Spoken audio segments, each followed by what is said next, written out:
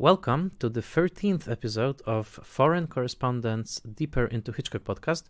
My name is Michał Oleszczyk and I'm joined as always by my co-host Sebastian Smoliński. Hello, Michał. It's great to see you. We are still in full coronavirus lockdown, although some measures of security are already being eased, so we already decided that our next episode will be recorded live since we are both in Warsaw, Poland. But now hopefully the final episode that we are recording through Skype. I'm in one part of Warsaw and Sebastian is in another. We are only few subway stops away, but it's the sign of the times that we are recording this in a fashion like this. And today we will discuss a film that I find very exciting, a film that was quite divisive in Hitchcock scholarship. Some people dismissed it, some people praised it, probably too much, excessively.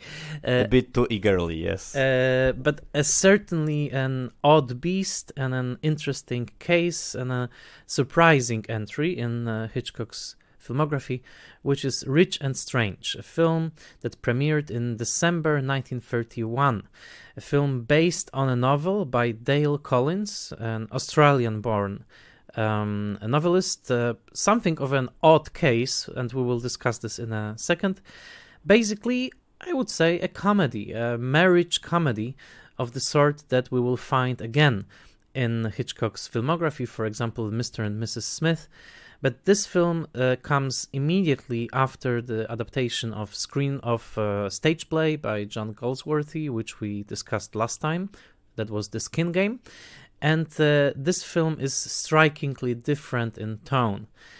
I will just briefly summarize the plot so that we have it out of the way and then we can discuss it. Basically, the plot is quite simple. A marriage, working class marriage of a clerk and a housewife, I guess. At some point, they are extremely bored with their tedious and predictable lives, and the husband expresses a wish for their life to change dramatically, for finally to experience life. And they inherit money, a sudden inheritance that comes out of nowhere, that is basically like this deus ex machina, enables them to undertake a long and exciting journey, first to France, then to the East Seas, and to exotic countries, and experience possible affairs. Husband and wife both have sort of an affair, extramarital affair, and then come back to one another aboard a ship that crashes. We'll discuss it later on. But basically, they remarry in a way. Through this crisis, they end up remarried. So we have this common plot of remarriage that's basically rooted in Shakespeare and stuff. So we have a story of a marriage, basically a marriage comedy with some exotic elements, right? Yes, that's correct. And the very title of the film is rooted in Shakespeare, actually, right? It's a quote from The Tempest, Hitchcock's exotic play. So it suits the movie very well. Yes, it's a very interesting film. I must say that I saw it twice within the last few days. There are two reasons for that. First is that I had a very nice DVD copy, but without English subtitles. And as you mentioned previously, these early sound films by Hitchcock and early sound movies generally, and especially British, I would say, are quite hard for us as foreigners to comprehend fully, right? You get 70-80% of the dialogue at best. So, but it was visually very good. And then I also decided to rewatch it with English subtitles on Amazon Prime. But also I wanted to see it once again because I was, maybe not amazed, but I was really fascinated by some of Hitchcock's choices, by some of the jokes, the structure of the whole thing.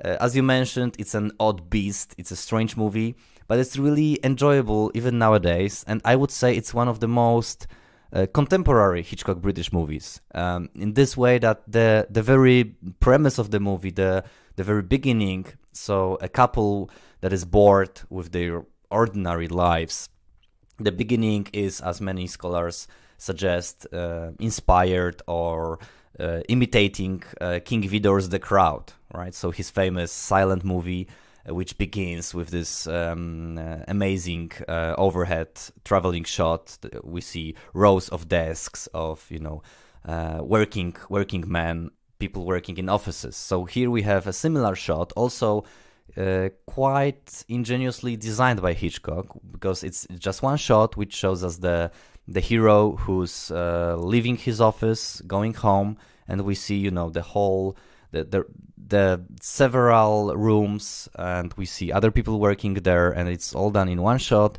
and we get this feeling that it's a crowd of people who just have these bureaucratic lives. So the very beginning is that they want to experience something different. They want to break the routine and maybe look for some adventure. And I find it contemporary. I was reminded of Albert Brooks' Lost in America, for example, which I know it's one of your favorite movies.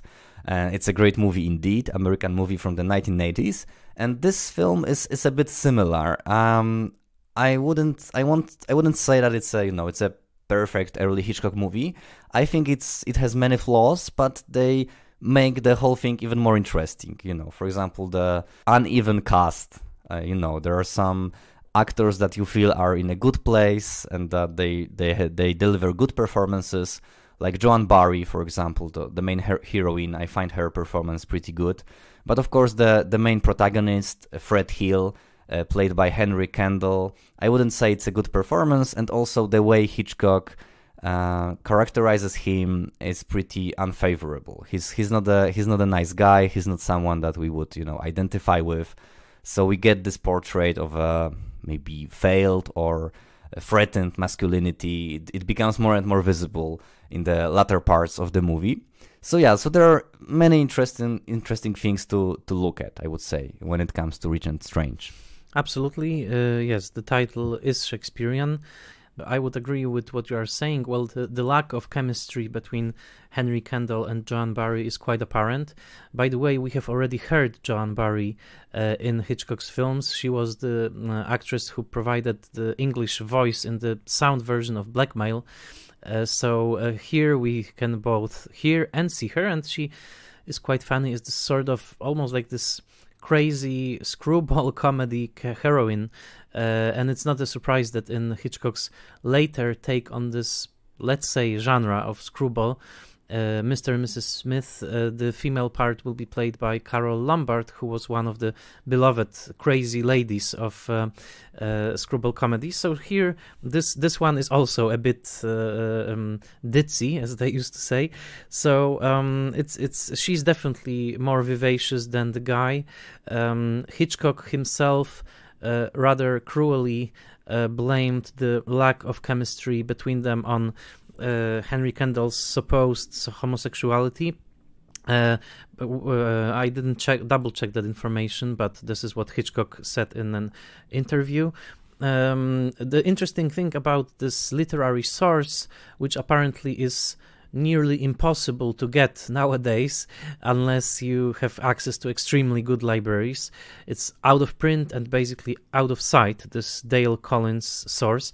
It's funny because for years before Charles Barr's book, English Hitchcock, people assumed that, this book either didn't exist, which actually is there's this funny video introduction to the DVD of Rich and Strange with French scholar Noel Simsolo, who says that, Dale Collins probably didn't exist, and yes, that was very funny. Well, he did exist, and moreover, he was a successful writer. His most famous work was Ordeal, which has a similar plot.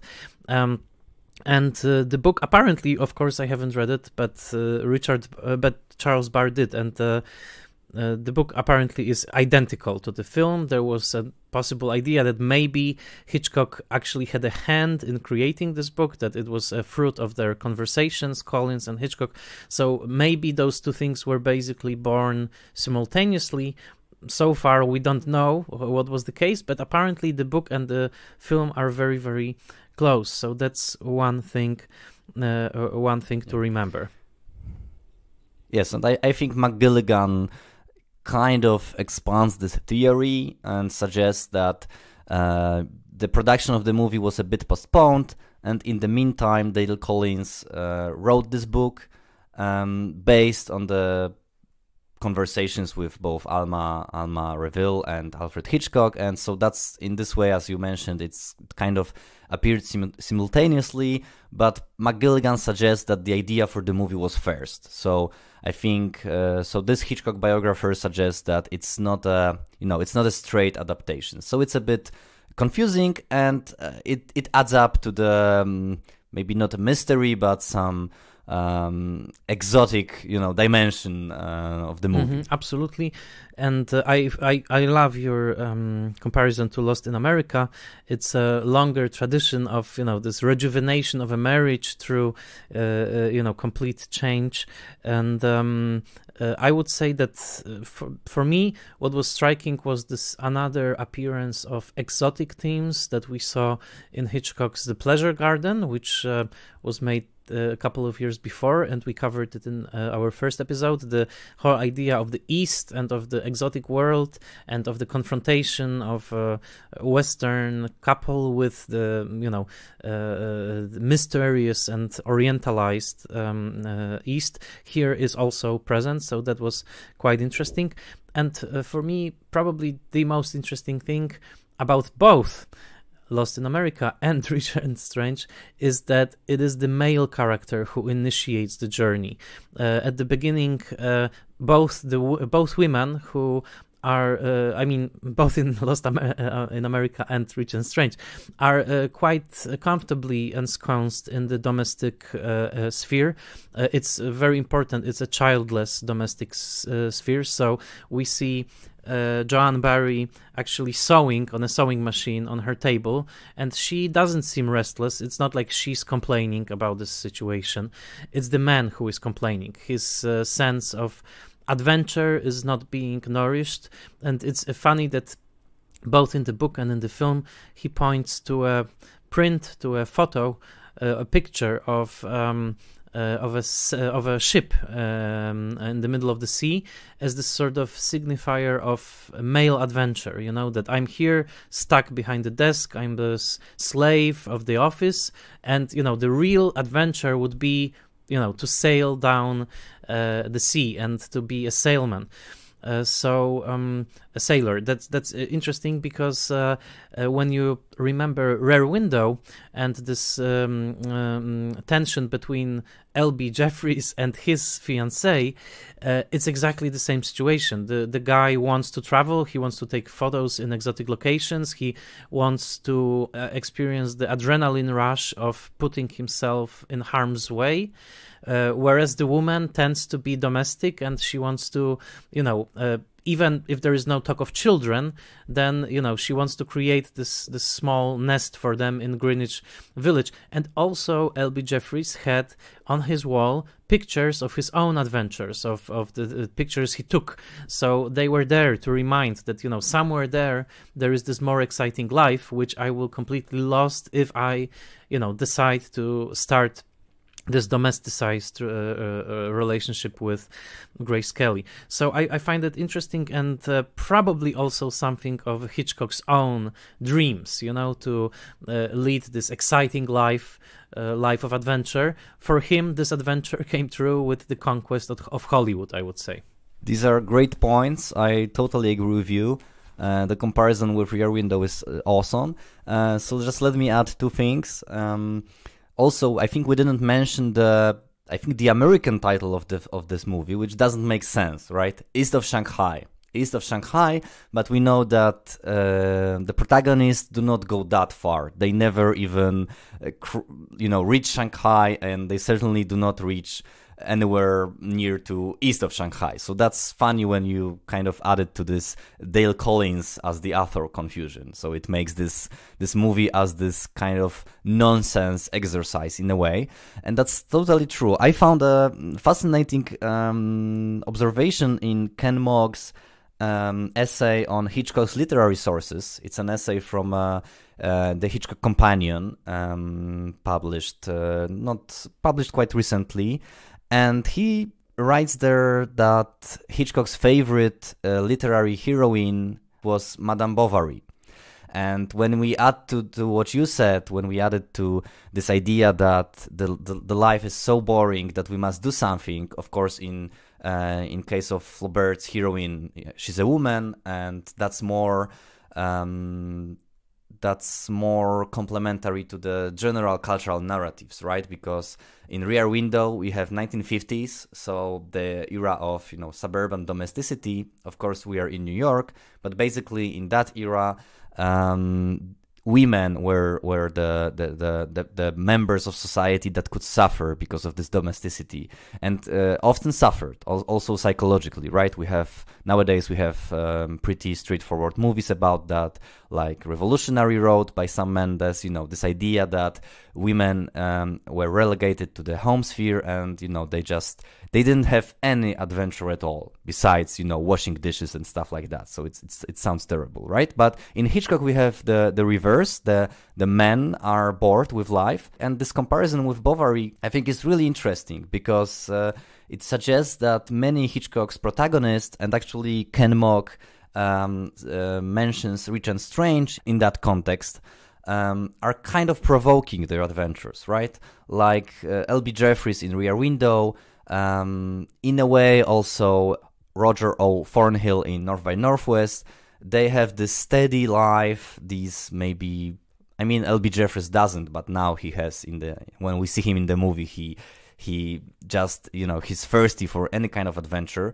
So there is this persistent theme in Hitchcock that we need to break with our routine and maybe look for something interesting. So if we trace it back to Madame Bovary, it's really interesting. It makes Hitchcock's cinema, maybe it gives him this literary pedigree that maybe we wouldn't suppose at the beginning. I think it's a bit surprising. That's a great trope. I never read this essay that you mentioned, but it seems very interesting. And the main difference, of course, between Roger Thornhill, L.B. Jeffries, and Fred from Rich and Strange is that the first two are bachelors, and they don't suffer from the tedium of domesticity. They are either single, or they don't commit to living with their partner, like Jeffries. So they preserve this romance of bachelorhood, which is especially in a place like Greenwich Village, in Rear Window, is extremely exciting. And this is why L.B. Jeffries doesn't want to relinquish his freedom, because the marriage equals death, basically.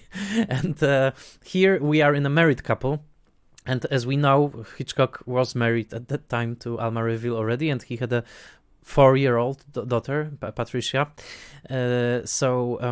Noel Simsolo actually makes a big point about the couple's childlessness. That this is the basic dramatic problem in the film. Do you agree with that? I also saw this video, and I was thinking about it when I was watching the movie for the second time. Well, I would agree with that. I mean, Hitchcock by then was bound by both marriage and fatherhood, and he never experienced that freedom that he grants his characters in this film. So on some level, I think he was always about breaking away from those ties. About having this fantasy of an intense romantic and sexual relationship that will morph into vertigo and even frenzy in a way. Vertigo, another certified bachelor, right? Yes, absolutely. Again, James Stewart. So here it's the marriage. It's but I find it interesting that the guy is the one who points to the picture, right? He says, this is the life, how life should look like, and but for me, the strangest, richest and strangest part of the film comes definitely on the ship, when they wake up and suddenly the ship is deserted. It's there has been some kind of a crash. the ship is deserted. It's like a surrealist scene, and many scholars connect this film to surrealism because it's like a nightmare. First they're seasick, like we know Alma and Hitchcock were on their honeymoon. So there's this queasiness, then this whole, let's say, extramarital affairs, and then they wake up and the ship is empty. It's like a David Lynch film. They could literally totally. And then the incredible scenes with the mysterious Chinaman. One of them dies in front of our eyes. Then there's this incredible scene when we always analyze Hitchcock's relationship to food. This is the only, I think, film in which he allowed people to eat with their hands. They are eating with their hands the rice with meat, so they are like babies, they are like infants, dabbling with food in a almost Freudian way.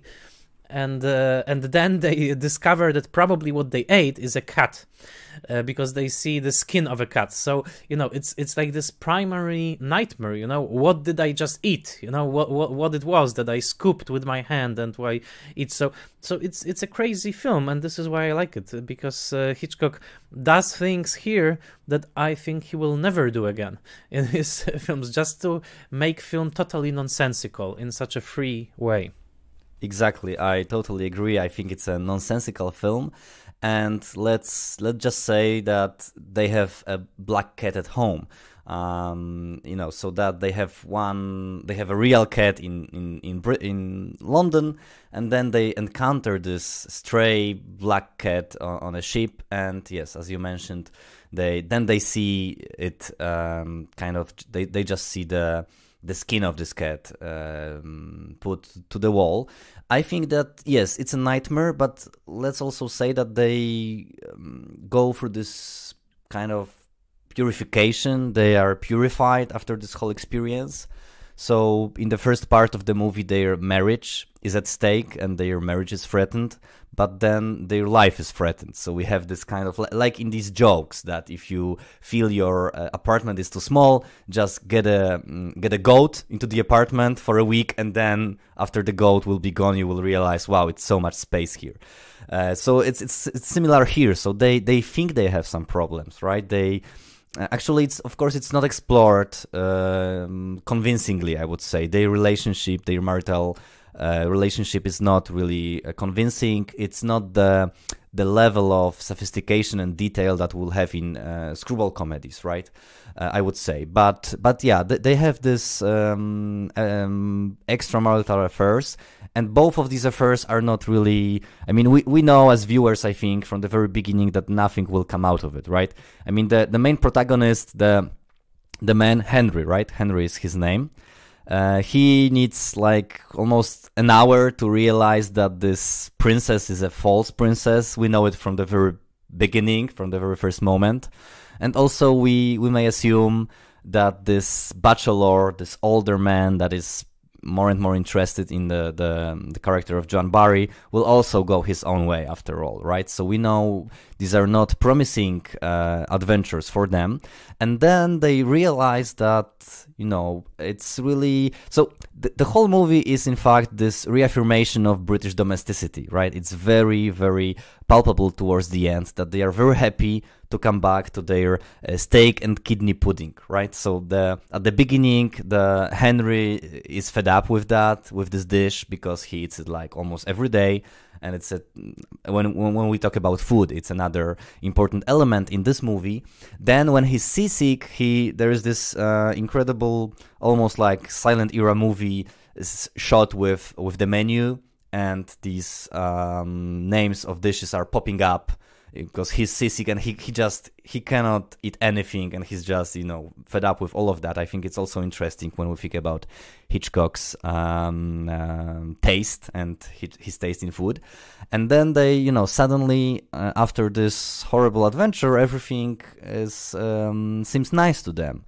So that's one thing. So they are, in a way, they are purified, but I would say the very end of the movie is very ambiguous. It's ambiguous in a way that some screwball comedies are. So on the one hand, they are remarried symbolically, right? They come back to their house, but before they witness the birth of a child on this Chinese junk ship, right?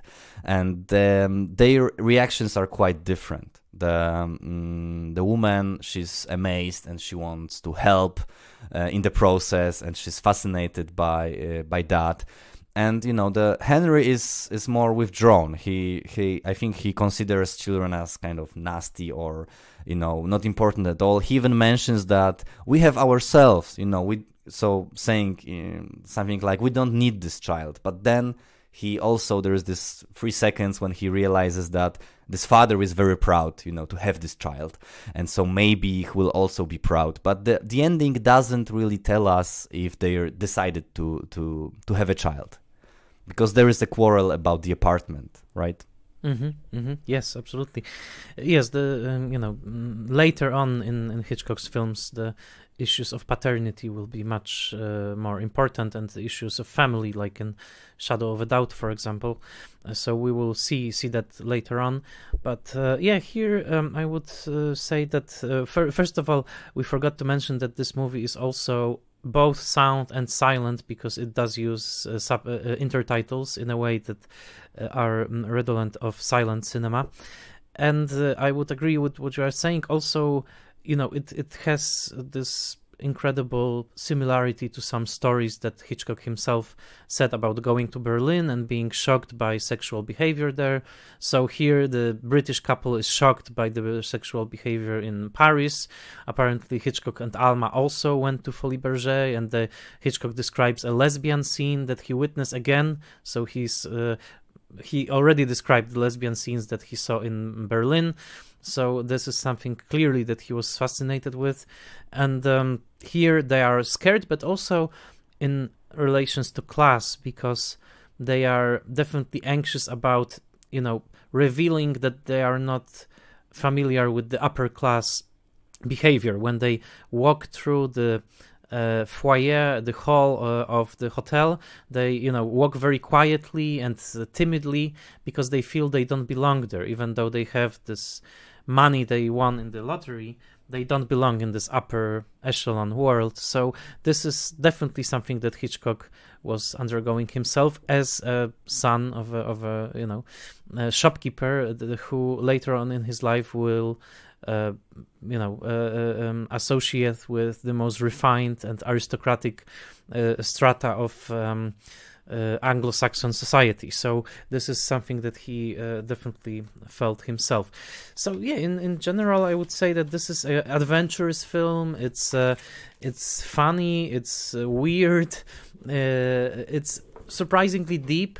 Not the masterpiece that some people claim it to be, like Chabrol and Romer, who said basically that it's perfect and it was so underrated because, you know, it's such a clear vision.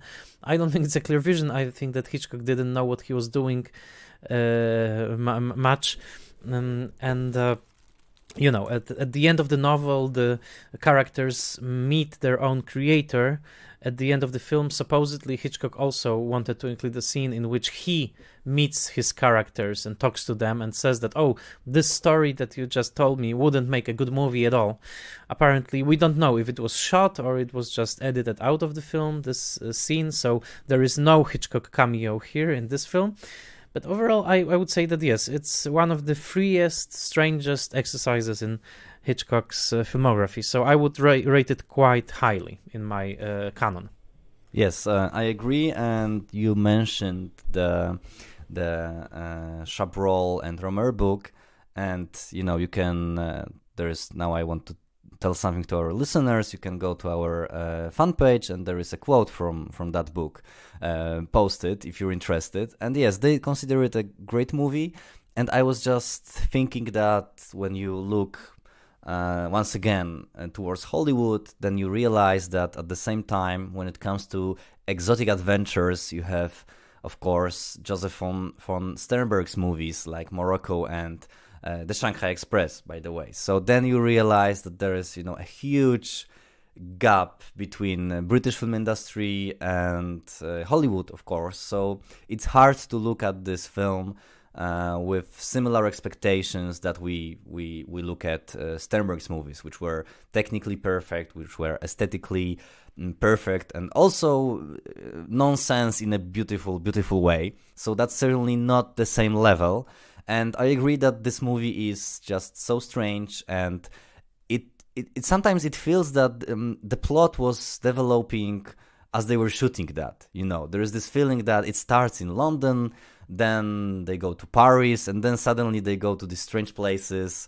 Then suddenly these affairs are important. Then there is this shipwreck, and I think shipwreck and ships in general, this is something that Hitchcock was interested in and maybe couldn't explore as much as he wanted. Right, one of his unreleased project was, I think, connected with shipwreck, with showing that. So that's all pretty interesting. And also this, I just want to add that I was also reminded of the second version of The Man Who Knew Too Much and the Morocco scenes, this theme of Europeans in this so-called exotic locations. We probably in 2020 we should choose a better word to describe these non-European places. But there is this feeling that it's also space for these white people, to kind of explore themselves. And of course, there are some jokes that we would consider offensive nowadays. There is this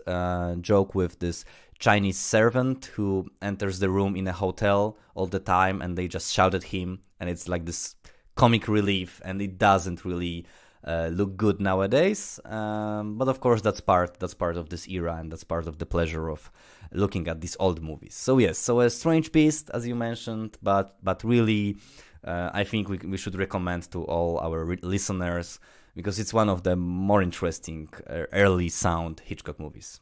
Absolutely, fully agreed. I also thought of the second version of The Man Who Knew Too Much, and only by then the couple is American, not European. That's the difference, because Hitchcock also became an American, so that's the real transformation. And of course they have a child, so that's the major difference, that the whole plot actually will revolve around the child being kidnapped and restoring the family unit. But absolutely, that post-colonial jokes that they are there are actually colonial, are quite unsavory to see today, and Hitchcock was definitely guilty of that, a slightly jingoistic approach. So I'm glad that we both liked it. We recommend it to our listeners, and thank you so much for joining the podcast again. And please visit our fan page on Facebook, Foreign Correspondents Deeper into Hitchcock, and please follow us on Spotify, iTunes. Please do review us on iTunes if you are following us there. And do spread the word. This is a non-profit podcast that we are purely that's developed purely for pleasure and hopefully for pleasure of all of our listeners. So thank you so much for listening, and see you soon at Foreign Correspondents Deeper into Hitchcock.